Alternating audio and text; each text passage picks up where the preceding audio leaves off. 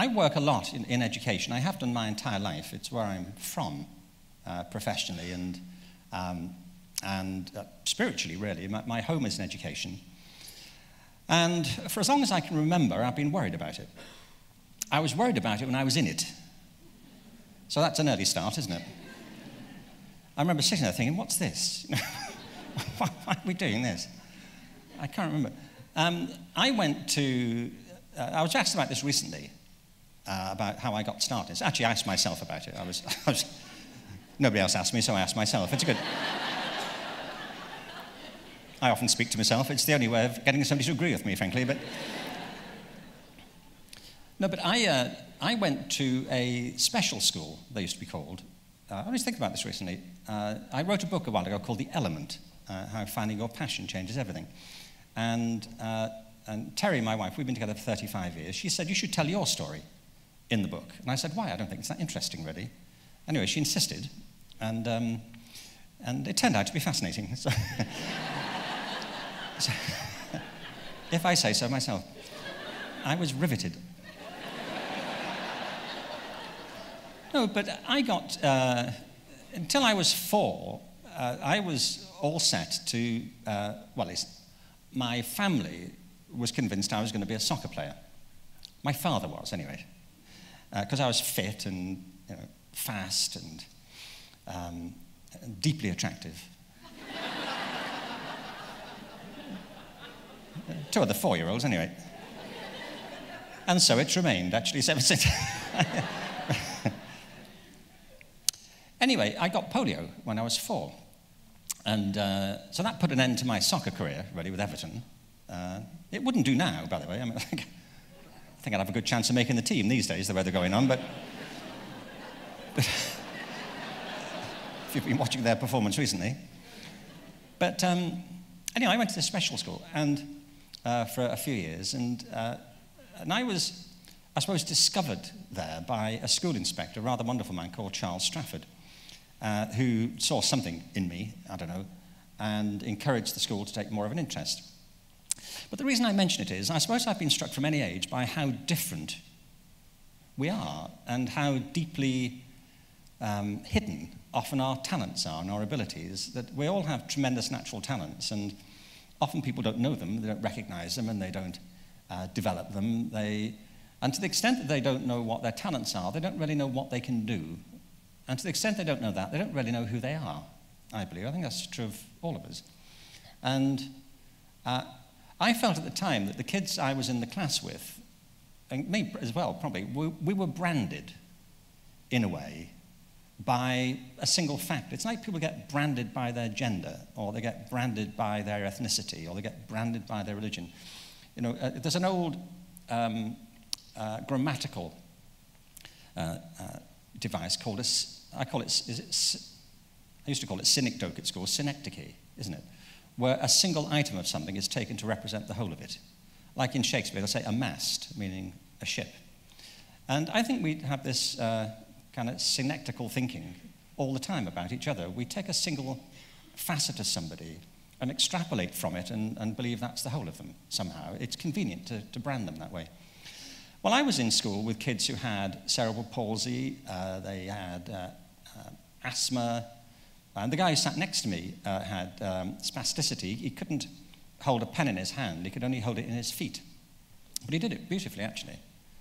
He did actually have much better handwriting than I did. Was it handwriting? We don't know.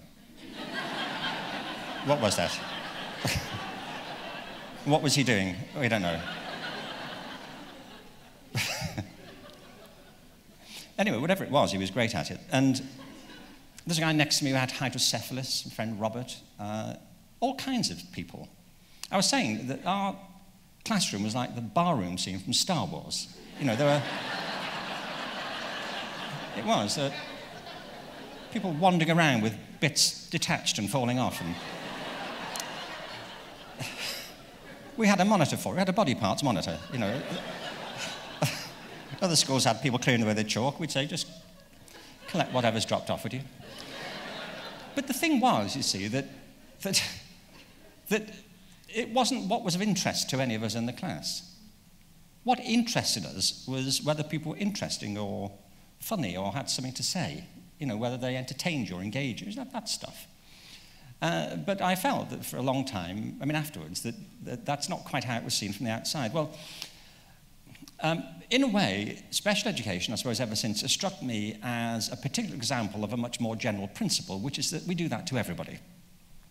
And education does it to everybody, one way or another. We have stereotypes in our minds about what counts as ability, what counts as success, what counts as normal. And we apply them everywhere. They're often just built into our mental furniture. We don't even know we're doing it half the time. So a lot of what I've been arguing for, I suppose, during my life is for a more thoroughgoing principle of diversity in education, that human life thrives on diversity. And our education systems are modeled, ironically, on the principle of conformity. And it's why so many people don't do terribly well at it. People who could do a lot better. A lot of people go through education, never discover what they're good at all, or conclude that they're just not good. I think of this as the other climate crisis. What I mean is that we've become used, at least I hope we have, to the idea that there is a crisis in the world's natural resources. There is. I think if people doubt it, just wait. It's a waiting game, this. But I think there's and by the way, that crisis in the natural climate has been caused by us. We know that. Let me ask you, how many people do you think have ever lived on Earth? How many human beings do you think there have been? I don't mean troglodytes and Neanderthals. I mean modern human beings, Homo sapiens, groovy people like ourselves, with cocktail shakers and and credit cards. Seriously, how many people do you think there? It's estimated that human beings emerged on the planet in our modern form about 50,000 years ago. So how many of us do you think there have been altogether? 7 billion. Thank you very much. Do I hear 10? Go on. 7 billion? 8 billion. Oh, you're getting silly now. No, go on, how many? Any advance on 8 billion? 15 billion, thank you. Thank you. So all to the gentleman. Well, let me tell you. First off, nobody knows, okay?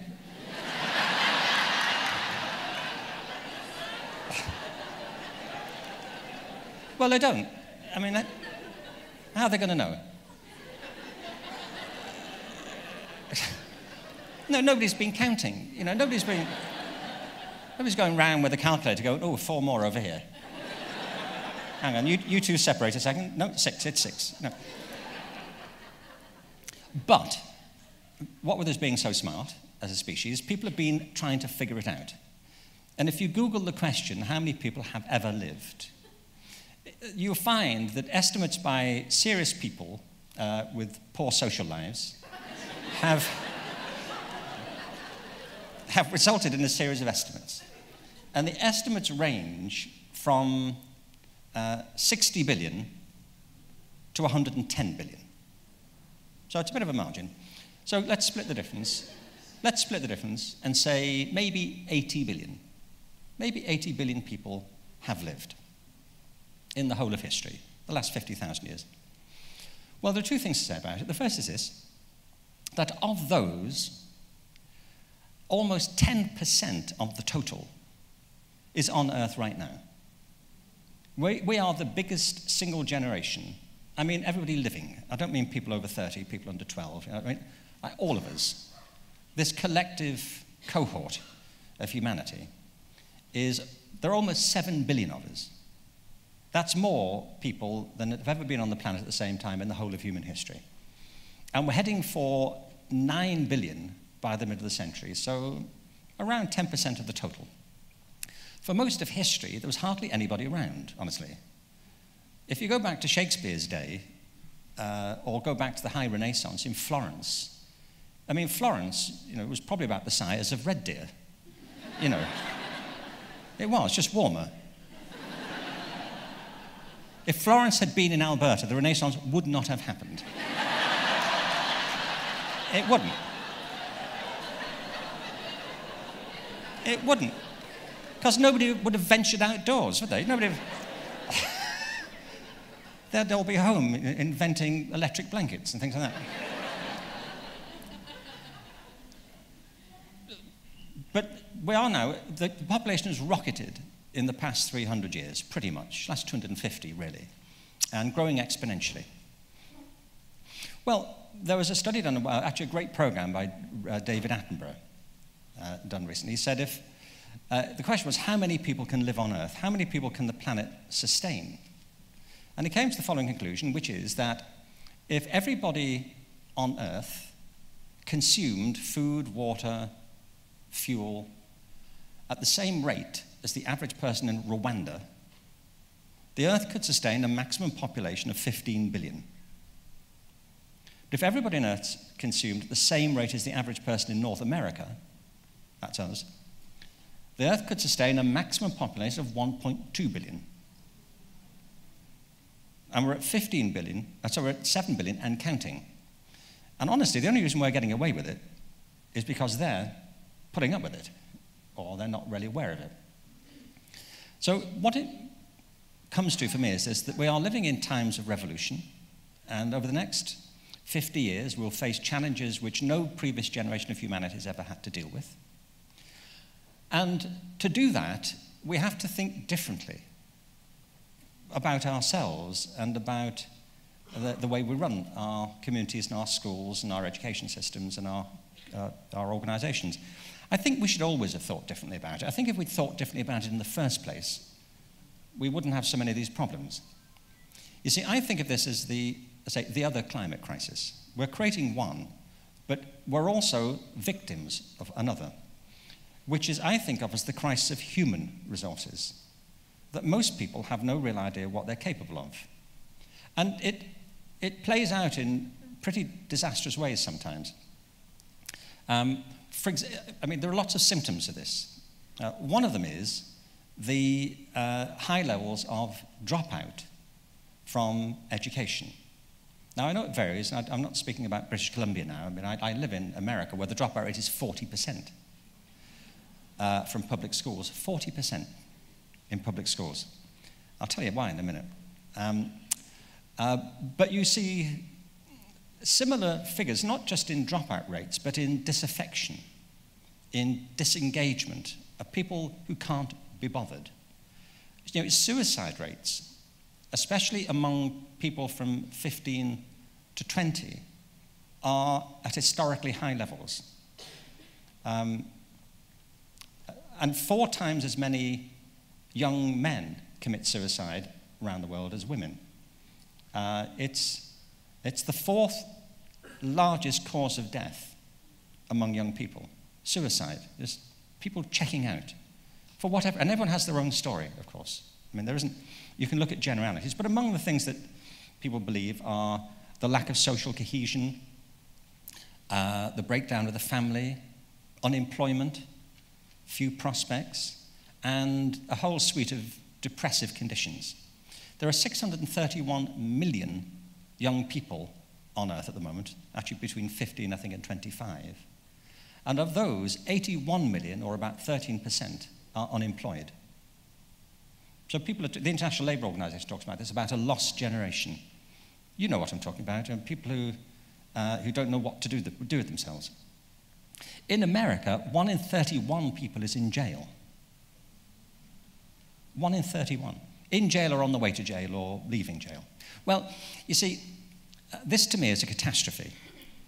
And you know the price we pay mopping it all up and trying to deal with it. And to me, it need not happen. I mean, everyone has their own story. You know, there are 80 billion of us, and we all have our own biographies. And that's my point, really. We all chart very different courses, of course, through our lives. But one of the biggest influences, I'm not saying education is responsible for these things, but education could be the solution. And too often, I don't mean individual schools or individual teachers or anybody in particular, but systemically, taking it as a whole, as a system, education doesn't contribute to the solution to these problems as thoroughly as it could. In fact, in ways that it should not, it contributes to the problem. it makes it worse. And that's why I want to come and talk about this business of educating the heart and the mind. I was born in Liverpool. I mention this because it's nearly 10 minutes since I mentioned myself. And no, you get palpitations, don't you? No, it can get you badly. No, I was born in Liverpool in 1950. And my brother John, at the moment, is doing our family tree. It's not much of a tree, really. It's a kind of small shrub, really, with a curious blight around the roots. But John discovered something very interesting to me, which was that our 8 great-grandparents were all born in Liverpool in the mid-19th century within 2 miles of each other. That's how they met. They bumped into each other. That's how people used to meet the people they spent their lives with. People, until quite recently, led very local lives. Now, you might say, no, this is nonsense. This is not what happened. This was the cosmos at work in its secret ways, that these 8 soulmates, it was contrived, coincided at the same point in the space-time continuum, that they should further the process that has led to the miracle that is me. You can say that. I don't think so myself. I just think people had lower standards then. Frankly, I think people bumped into each other and thought, you'll do. You know, this is... You are not too shoddy. I can spend my life with you without feeling embarrassed, the rest of it. The reason I say this, I mean, think of all the people of those 80 billion over the past 50,000 years, in the most extraordinary circumstance. How many of those people had to meet each other and did meet each other and procreated down the centuries in a sequence that has finally led to you, to all the different relatives and ancestors who, on the top of which pyramid you currently sit. All the things that had to happen, the chance meetings, the places, the meals, you know, and latterly the movies and the bottles of Sancerre, you know, or the expensive chocolates, you know, and all the things that may have stopped people meeting, you know, the wars, the catastrophes, the natural, all the stuff that had to happen before you made it. It's extraordinary. It's something the Dalai Lama said. He said that to be born at all is a miracle. So congratulations, you know, you made it. We made it, guys, you know, so. And what he also said is, so what are you going to do with this life? Now you have it, what are you going to do with it? You know, many people never got the chance, and here you are, so what are you going to do? Are you going to do something with it or fritter it away? And education is meant to be the process by which we engage people in their fullness to give them a sense of who they are and their capabilities so they can lead a life that means something to them and to the rest of us. And too often it simply doesn't. And we end up with lots of remedial programs or people being half-educated or willfully pulling away from it, leading to what I think of as this, you know, the other climate crisis, and certainly contributing to it. There are causes for this, and I think the remedy lies in the type of work we're here to talk about this evening that we'll talk about when Lynn and Maria and I get together as well. But let me just sketch out what I think the problem is. The problem, as I see it, is in the ideology of education. What I mean is the values and assumptions that are taken for granted, the things that we don't think about so much, but which kind of calibrate our actions. There are 2 in particular.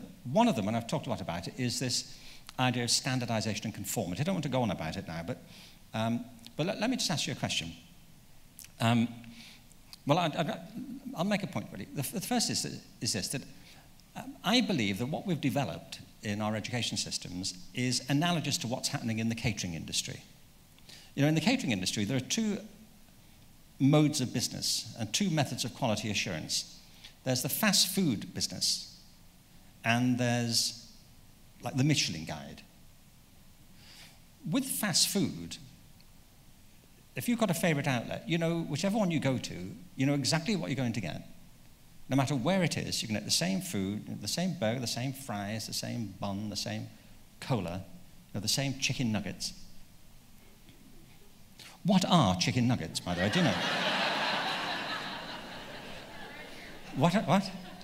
What are they? Terry and I used to live in the countryside, and we had chickens. They did not have nuggets. They did.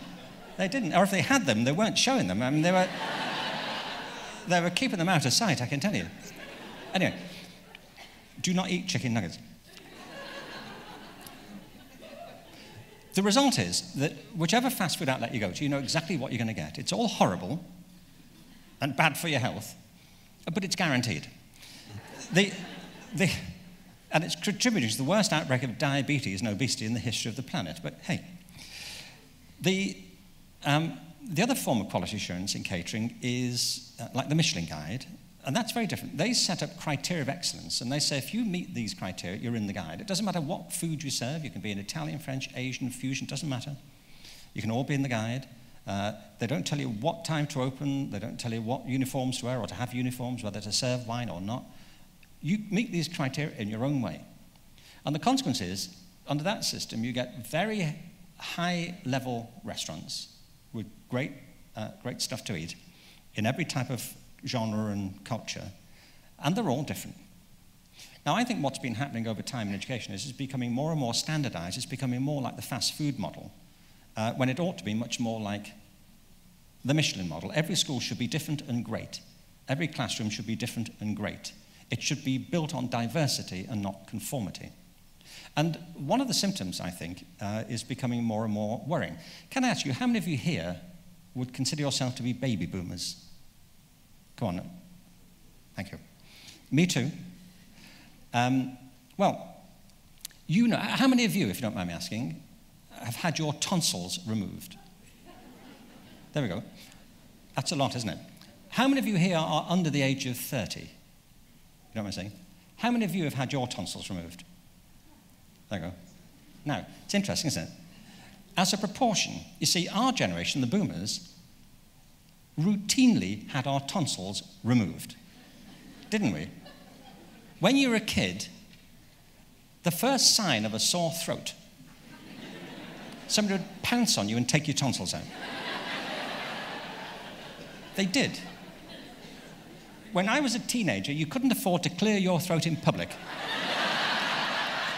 Or someone would be on you and whip your tonsils out. And your adenoids and your appendix, any loose bit of flesh they couldn't account for. Is that true? Anything that was lying around, out it would come, and it'd be stacked in the corner of the surgery for collection later on. What happened to all the tonsils? What are chicken nuggets? Really, I mean, come on. What are they?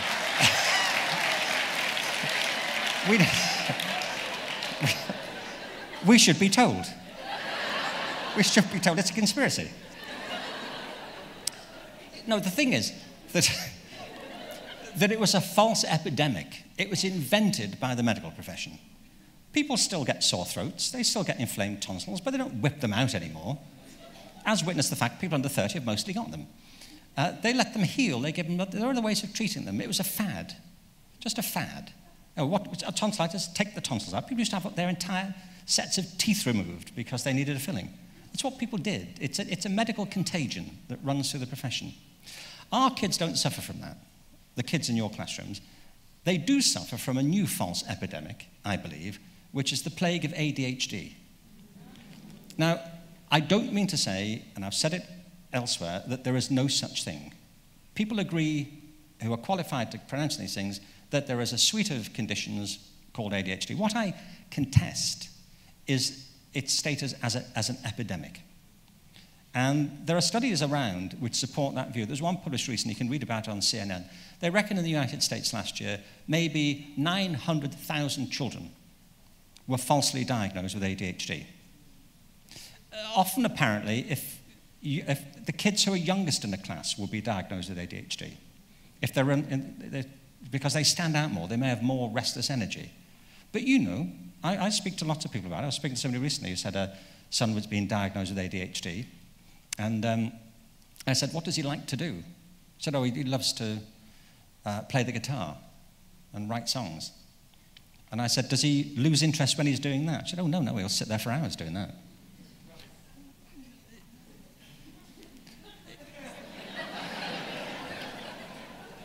So part of it is this obsession with conformity. And we now have a suite of narcotics or drugs available which can help people stay within the barriers.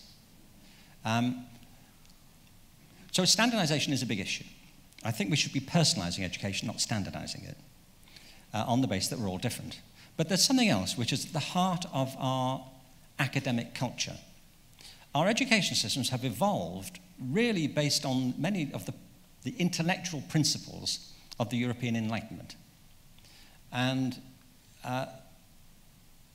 that way of thinking, which has many benefits and of course has produced spectacular success in science and technology and the rest, is nonetheless predicated on a division between intellect and feeling. If you read a lot of the architects of the Enlightenment, the whole burden of it, the whole drive of the Enlightenment was to push out intuition and superstition. Only reason and objective facts would do. Hume and others write about keeping feelings away from our attempts to understand the world. And that view, and we could talk a bit more about it later on, has contributed to, I think, a schismatic view of human beings. We have developed a view of the mind which is based on a particular view of rationality. And we've come to mistake the mind, that entity that consciously thinks, with consciousness, which is the broader character of our being. We can engage with the world in many other ways than are made available through our normal systems of education. In fact, the meditative religions, the tradition in which the Dalai Lama Center sits, and others, are dedicated to the proposition that there is, in a sense, more to us than the conventional sense of a thinking mind. Eckhart Tolle, who lives in the city, and is a friend of ours. I'm actually doing a program with him on Saturday. If you've read his book, A New Earth, or The Power of Now, is also dedicated to that proposition that we can apprehend ourselves and the world more effectively if we don't depend upon or collide our association of consciousness with this rather narrow view of the rational mind. The other thing that comes from this is a division between thinking and feeling. And I've been a long-time advocate of the arts in education. And the arts are always at the bottom of the pecking order in schools. So when cuts begin to be talked of in education, or when standardization becomes the order of the day, the hierarchy of schools becomes apparent. You know, maths and science at the top, and languages, and then the humanities and the arts get pushed further and further down. And in the arts, there's another hierarchy. Music and art are normally given a better place than theatre and dance. And it's partly because we've also become to associate those other disciplines with, and particularly science and mathematics, with hard knowledge, and the arts with a softer form of knowledge. The arts, for some people, are seen as being less rigorous, not really knowing at all. Some form of self-expression, some form of recreation, some form of leisure. And it's a terrible caricature of how the arts actually work. And we've also, in a way, disembodied our children. We've become to focus on them as minds in a head, rather than as people embodied. A very good example of this. We have 2 kids, so far as I know. How would I know? I mean, no. And our son James is great. Our daughter Kate is also great. Our 2 children, who are equally great, of whom one is called James. When he was 16, James asked us if he was taking some exams at school in England, and he said, he wanted to get a PlayStation, a Sony PlayStation. And he said, if I do well in the exams, can I get a PlayStation? And Terry and I said, no, you cannot. He said, but all my friends are getting things, for doing well in the exams. We said, well, great. He said, well, so what's going to be my motivation? I said, we'll be thrilled.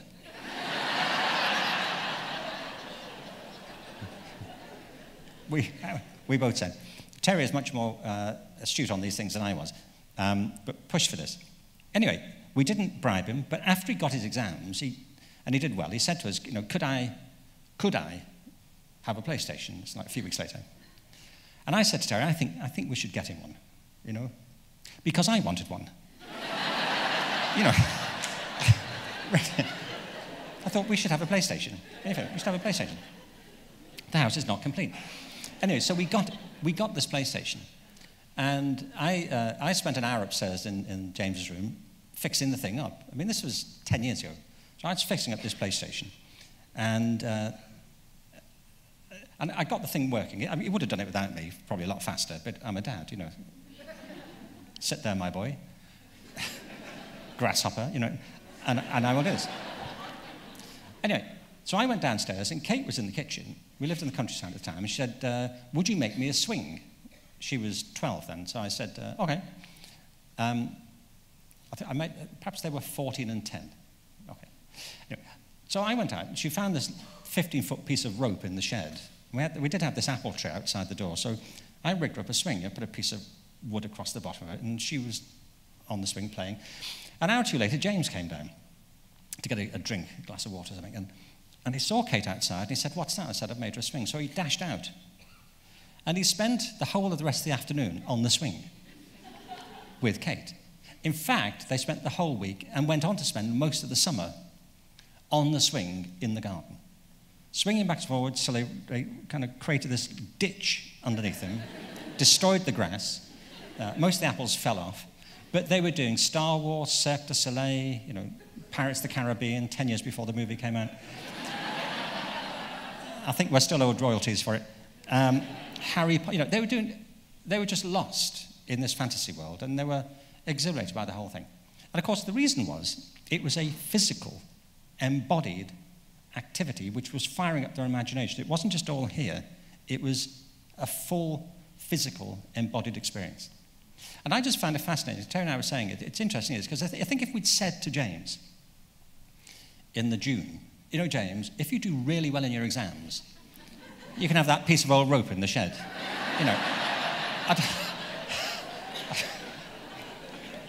I'm not sure it would have been the incentive he was looking for, frankly. But there is something about the physicality of that type of play. Well, there are legion reports now from every quarter about emotional dysfunction.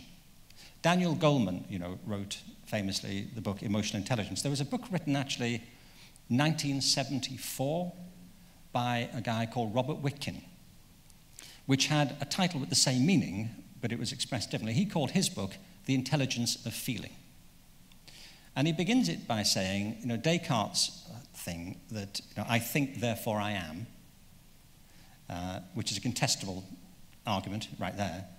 But Witkin said, perhaps we would be better saying, I feel, therefore I am.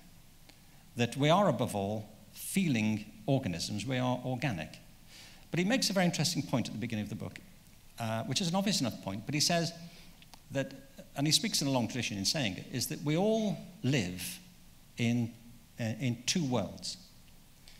There is a world that existed before you existed, and all being well would exist after you have ceased to be. Because in the end, we're not here for long. In terms of the history of the planet is 4.5 billion years old, and we've been here for 50,000 years.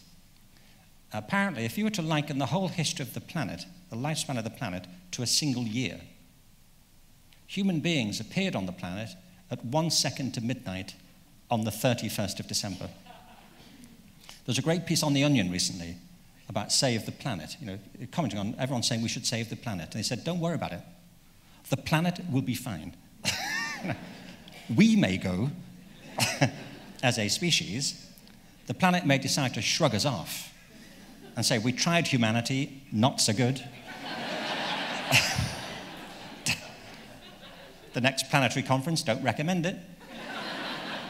We gave it 50,000 years, it ended in tears.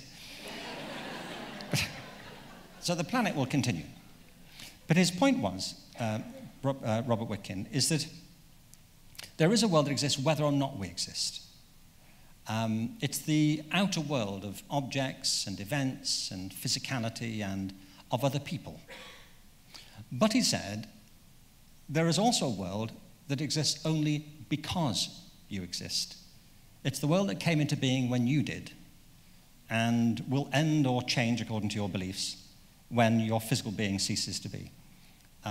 It's the world of your private consciousness, of your own being. And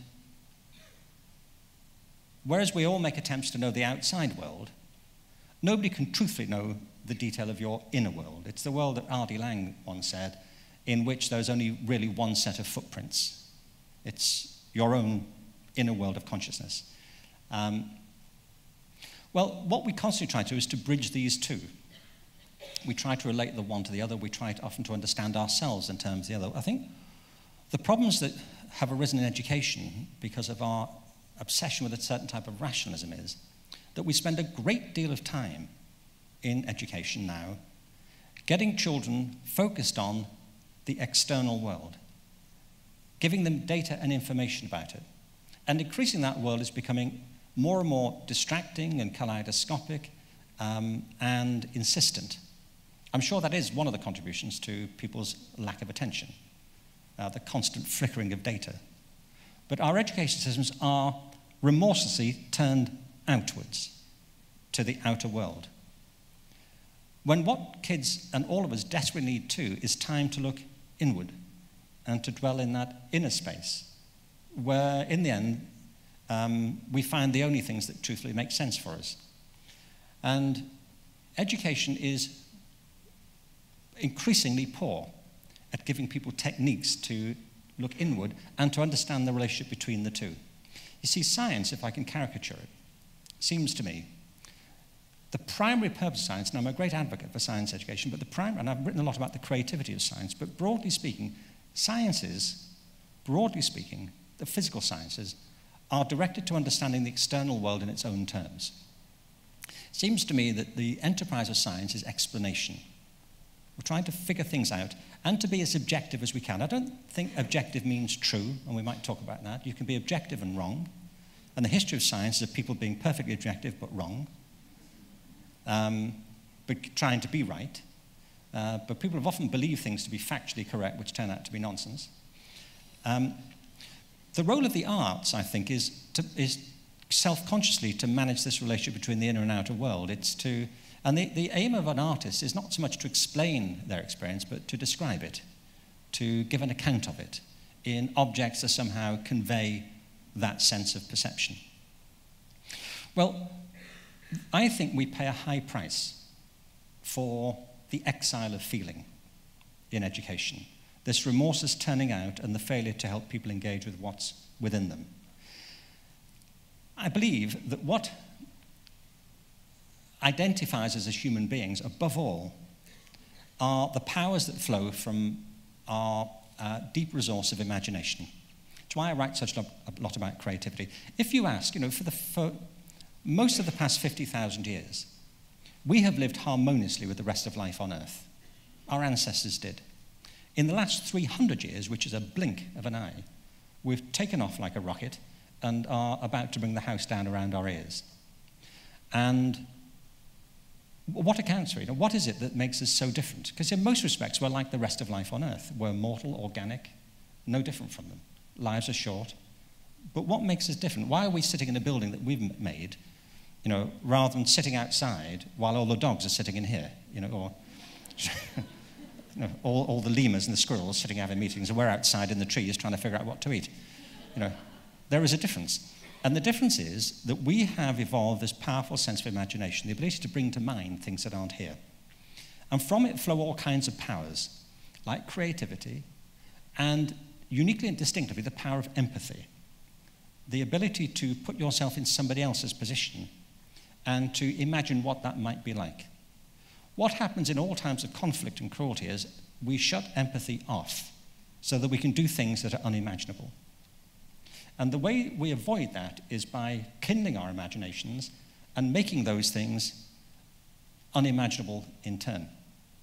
Empathy, essentially, and imagination are the things that make us human, and the powers that flow from it, creativity and intuition.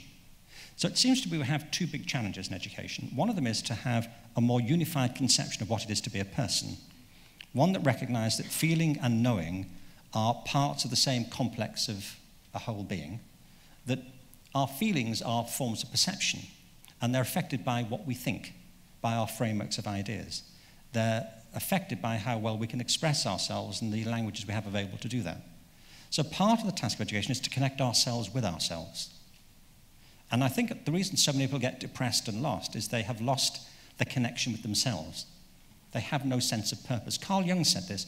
He said in his 30 years of professional practice, he said there wasn't a single person who came to see him whose malaise, he said, couldn't in the end be attributed to a loss of faith in religion. Now, I don't think he meant, and I certainly don't mean in quoting him, organized religion. I think the word I would use, and perhaps he would have accepted, would be spirituality, a sense of your spirit. But he said in the end, nobody either got well without regaining a sense of spiritual connection. So part of the task of education is to connect ourselves with ourselves. But the other great task is to connect with each other through the power of empathy, through the power of intuition and mutuality. And all those things get lost in an industrialized, homogenized, atomized system of education. And the price couldn't be higher. And we're paying it every day in disaffection, disengagement, and emotional turmoil. Now, I don't say education is the whole of it, but we contribute to it. It's the old Marxist principle, isn't it? You're either part of the problem or you're part of the solution.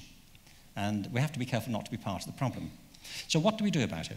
So let me cue up the conversation I hope we're going to have. I think, at any rate, there are a number of practical strategies we should think about.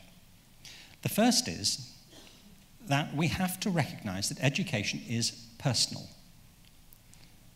If you make education impersonal, people pull away from it, or pull out of it, or just disengage. It interests me that all the remedial programs in education are based on personalized curricula. I was at a meeting in LA the other week about alternative education to get kids back into school. Alternative education is based on, always the same thing, on personalized curricula, on close working relationships between teachers and students, negotiated programs, and collaboration, group work, and mutual support. And I remember saying to this meeting, it's interesting that's called alternative education, because that's really education. It's the alternative that's causing the problem. We should call all the mainstream stuff alternative education and get on to the good stuff. I feel this, by the way, in all the work I do, I feel I stand in a very long tradition of people who've been arguing for something like this for a very long time. There are precursors and ancestors for every argument I ever think I put. Whether it's Bruner or Piaget or Montessori or Pestalozzi or Freible, all in their different ways. People have been arguing for holistic approaches to education since we had education. It's just the mainstream has rocketed away into this, on these rails of conformity. And I think it's time to make the alternative into the mainstream. So personalizing it is a big piece of it, and we might talk a bit about that. The second is, I believe, we have to put the arts back into education. The arts are not only, but among the prime ways in which we negotiate our own understanding of ourselves and the world around us. It's through music and art and theatre and dance, all the things that are marginalized, that we express our own unique individual humanity.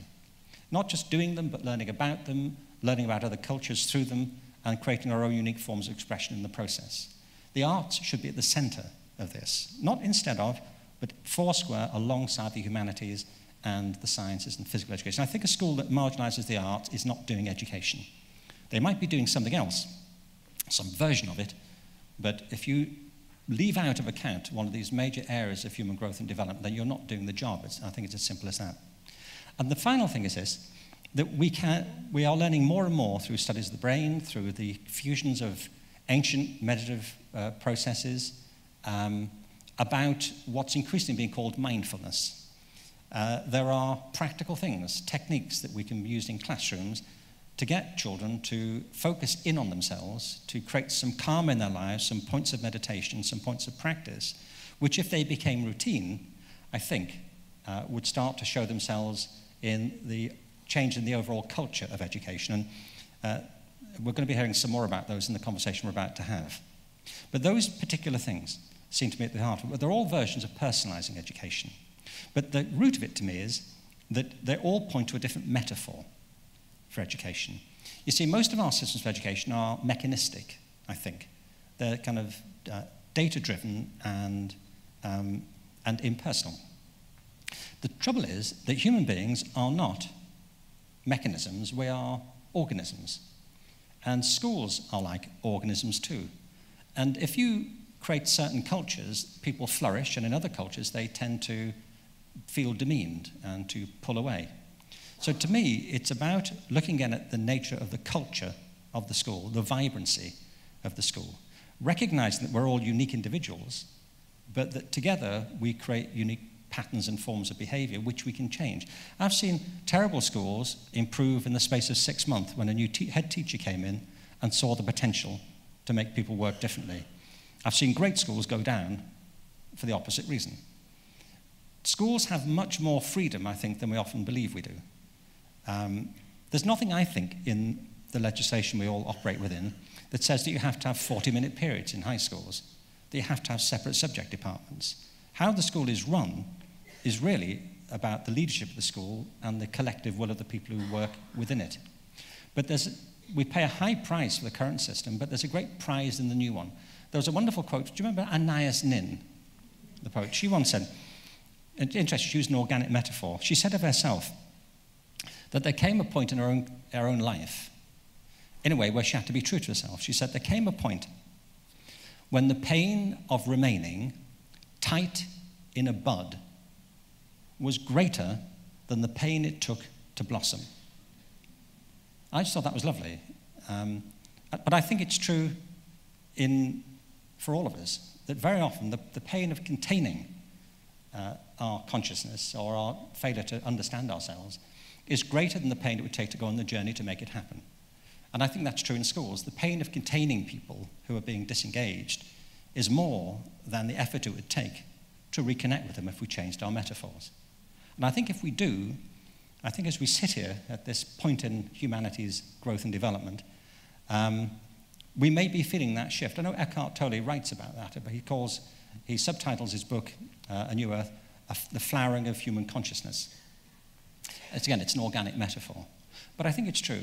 I feel a shift as I go around the world, and I think you can sense it in lots of ways that people are doing. It's often a long revolution, but I think it's beginning to unfold. But if we go with it, if we understand that these things are our making and that we can remake them, that education and human life is organic and it's a matter of culture, if we get the culture right, then I think we'll witness a harvest of human flourishing that will amaze us.